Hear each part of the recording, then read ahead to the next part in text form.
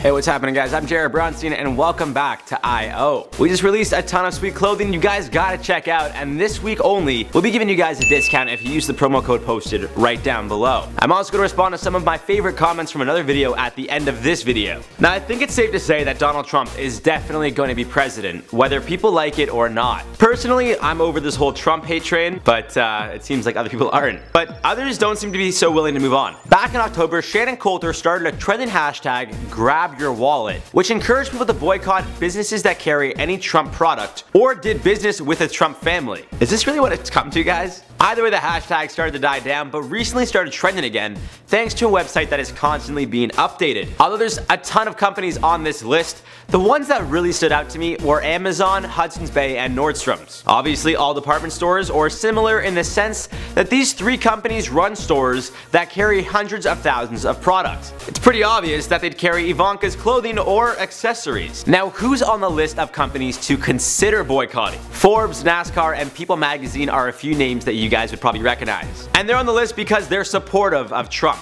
Now, whether that means someone at the company might have donated to his campaign or publicly endorsed him as well, they're just companies that you should think about boycotting. Not necessarily boycott, but think about it for sure. But the thing that I really don't understand about all this is what these people think boycotting these companies and stores will do. Either way, Trump is gonna have a ton of money, there's no doubt about that. So if you stop buying his product, he probably won't care that much because the guy's a millionaire, like a multi-millionaire. And if you're still trying to protest Trump, well, again, I don't see the point because as we all know, he's gonna be president. And I'm totally for standing up what you believe in. I'm not saying you shouldn't protest if it's something that you believe in, but instead of protesting one single person because of his beliefs and opinions, which a lot of people disagree with, why not just protest those beliefs and opinions? I just feel like things have gone from I'm against racism to I'm against Trump because he's racist. Let's say these protests make Trump turn into the guy people want him to be. There's still gonna be hundreds of thousands of people all over the world that still do hate people because of their sexual orientation or race. So instead of just protesting one person, maybe we should just be protesting these ideas of racist and sexist ideologies. But if the people that protest Trump put in the same amount of effort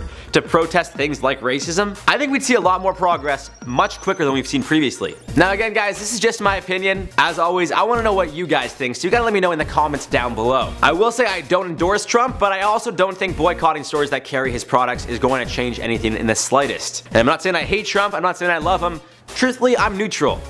I don't really care that much anymore. But now I'm going to be answering some of your comments because I know you guys really do love comment time. In the video we did about Jordan Jackson, an 8-year-old boy who was bullied, a lot of you guys sent your best wishes and it was nice to see all the love. As mentioned in that video, although I'm not sure if they'll ever end up seeing your comments, it's the thought that counts and the fact that you guys took the time out of your day to write something nice and send the Jackson family your best. Now, as of right now, we don't have an update on their situation, but should any more news of this story come out, we'll be sure to let you guys know. You can also check out their GoFundMe page, which is in the description of the video we did on them. Now, once again, hope you guys enjoyed the video.